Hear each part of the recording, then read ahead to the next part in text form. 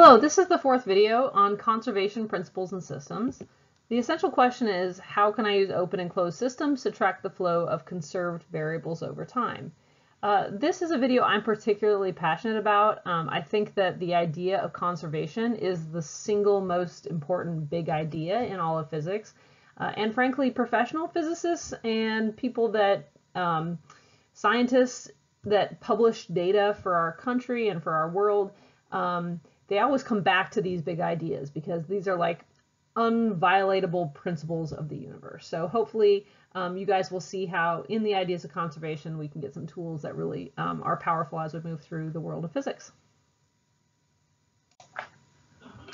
So what are the principles of conservation? What does it mean to conserve something? The word conservation is defined as to keeping the same amount of something over a period of time. You may have heard it in like environmental applications, conserve water, right? We want to keep the water in the world relatively conserved. We want to keep the same amount and not waste is the big idea. But in physics, we talk about conservation for a variety of variables. Interestingly, as far as physicists can tell, there's actually 6 things that are conserved in the universe. That's actually a pretty small number when you consider all of the variables in the universe. These are not the same as the 6 fundamental constants. These are 6 different things that cannot be created or destroyed. When the universe started, when the Big Bang happened, we had a certain amount of these things, and we still have the same amount now, and that's pretty amazing. Those 6 things are mass, momentum, which if you can't define momentum, that's fine. We'll come back to that later in the year. Something called angular momentum, which is even a little bit more complex than momentum, but we won't cover that this year. But if you take AP Physics C, we'll talk about that a lot. Energy, which is what we're covering in this unit as well. Charge, which will come up in our electricity unit, and then spin. So those are the 6 conserved properties. You'll see some overlap with the fundamental variables and some differences. And in any case, the principles of conservation as they apply to mass, momentum, energy, and charge are going to be kind of our underlying focus for the entire year. So when I start considering how to solve a problem in physics, one of the first steps I usually take as kind of a professional physicist is to draw a system. Drawing a system is like an imaginary line or box around an object and separating that object from the rest of the world, because things are messy, the world's complicated. And if I can isolate just the little pieces that I'm interested in, solving problems in physics becomes a lot easier.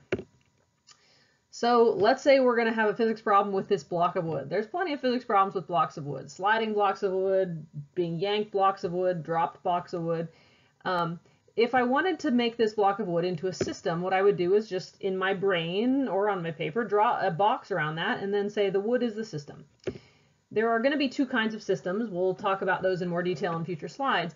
But if I want this wood to be inside what's called a closed system, we're going to draw a solid box around it. I'll define that in a minute.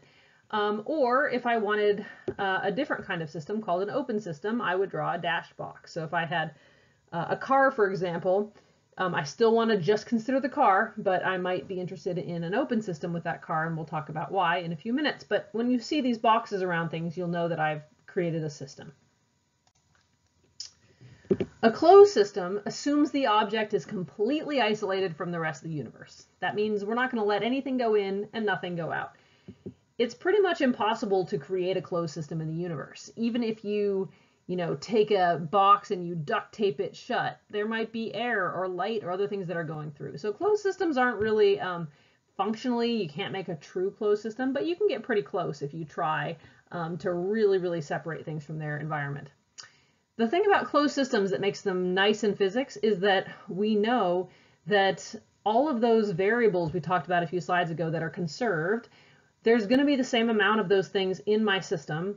Whether I look right now, 5 years, 10 years, 1,000 years from now, we should still have the same amount of mass, energy, momentum, angular momentum, charge, and spin in those systems that we started with as there is at any time. And we would denote that with that sigma, right? If I add up all the mass or the whatever in the system, the sigma mass is going to be the same today and tomorrow. So for example, if I had a closed system with that block of wood and a handful of nails, 2 days ago, today, with some effort, maybe I've turned that into a birdhouse. I have to keep the exact same amount of wood in there, and those nails, I can change their orientation. I can move stuff around inside my system, but I'm still going to conserve the mass of the wood. I'm still going to keep all the things inside the system. An open system, on the other hand, allows variables, mass, energy, momentum, etc., to move in and out of the system. So some systems, it doesn't really make sense to try to keep them closed. A car, for example, things are constantly moving in and out of cars, and so physics has to be able to accommodate the fact that the car is not staying the same all the time. So in an open system, we would be using this delta operator regularly to talk about how the individual variables are changing and the amount of each variable is changing over time. Sometimes we're going to have positive delta, so positive delta mass or positive delta energy. When people go in a car, that's a positive delta mass. We are adding mass to the car. When you put gasoline in that car, it's actually adding mass and adding energy, because the energy of gasoline is why the car can drive. So those examples are open systems, and you'll see that I put these things, they started outside the system and they've got arrows that are going in. So when we have this open system with the dashed lines around it, we let things go in or out. You can also have negative delta of our conserved variables for a open system.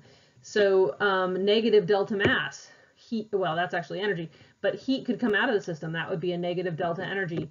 Tailpipe gases have mass, and they would come out of the system, so that's a negative. Rubber, when you squeal your tires on the road, you could lose rubber from your car. So all of those things are taking mass and energy and those conserved variables out of the system. Okay, so we're going to work with these ideas more, and specifically with conservation of mass and energy in future slideshows, but I wanted to introduce just the big idea in this slideshow, which is how can I use open and closed systems? What does it mean to be an open or a closed system? And how do we use these to track the flow of conserved variables or the change in conserved variables over time? So go ahead and take a few minutes, if you would, please, and write this in your own words, summarize the statement, and then come back to the comic when you're done.